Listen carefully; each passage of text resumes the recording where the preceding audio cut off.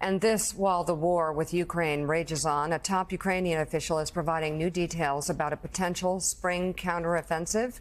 Ukraine's National Security Secretary told the Associated Press yesterday that Kyiv will launch its counteroffensive only when it's ready, saying Ukraine is still preparing, but that it is just a matter of time. Joining us now, the former president of Ukraine, Petro Poroshenko.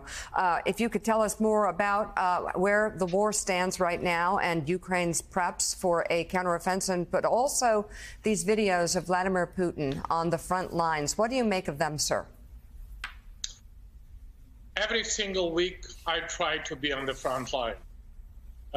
Just a couple days ago, I returned back from the south, where Ukrainian brigade, both Marine, Assault Brigade, Artillery Brigade, preparing, training for preparation of the counteroffensive. Oh, this is not a counter. This is an offensive operation. We do not command when it happens. We do not command where it's happening.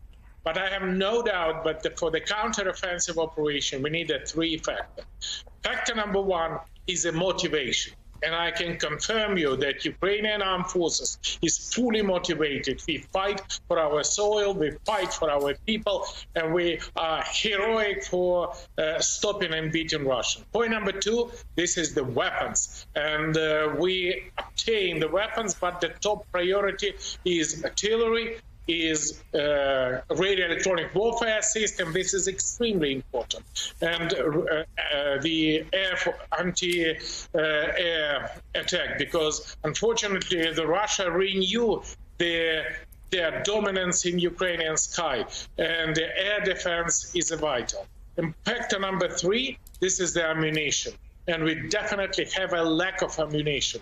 With that situation, when we will have weapons and ammunition, we immediately launch an offensive operation.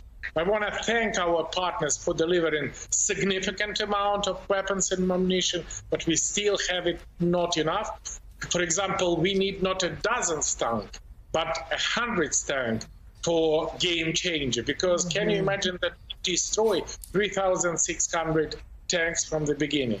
For the visit of the Putin, this is just another evidence that he is a killer, as Biden called him before the war started, full-fledged war. And the killer is all the time visiting the place of his crimes. I was, and our battalions was among the troops who threw Russian away from the right bank of the Dnieper and Kherson region. And his place not in Kherson, his place in a Hague, with behind the bar.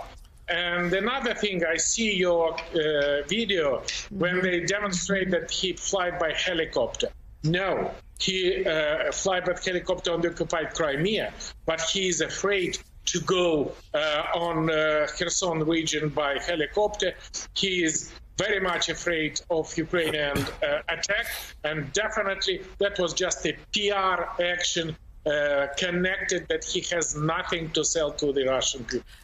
Mr. Poroshenko, I know that you've expressed some frustration that allies are not delivering enough, and you mentioned it there on the tanks. But up until now, Europe has been very united in its support of Ukraine.